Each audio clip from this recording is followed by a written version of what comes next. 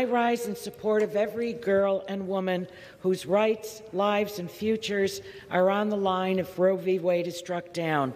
For the first time in our nation's history, the Supreme Court is poised to take a constitutional right away from the American people, creating a time when America's daughters will not have the rights their mothers had.